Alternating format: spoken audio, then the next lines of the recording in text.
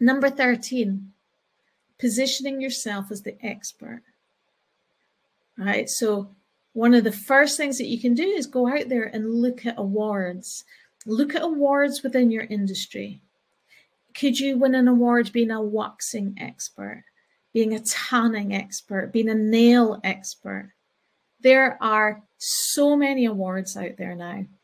And the truth is, there's different levels of hierarchy of, you know, how we feel about these awards, as in, I'll give you an example. In the hair industry, the British Hairdressing Awards is like the Oscars of our creative industry. So the British Hairdressing Awards is like that. Everyone wants that silver lady, the passionate hairdressers that want to win awards. They want to win the silver lady. It is at the top. And then there are other awards that you might have to actually pay to enter. Like you might have a little local award or something.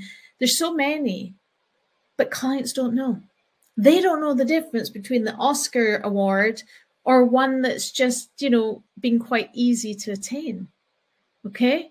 So just get yourself out there and try and be awarded, you know, some kind of award or accreditation so you can stand out and be different from your competition. That helps with your expert positioning. Okay. Get yourself accredited, get yourself 5 stars, whatever it may be. Go out there and look. Like we got 5 stars from the Good Salon Guide. We got accredited, like we're part of, you know, the fellowship, British Hairdressing, so on. Salon Jedi, of course, we do our own accreditations now. It's like one of the things we do, for example, is we officially, like we're a CBD accredited trainer. So we accredit mindful salons.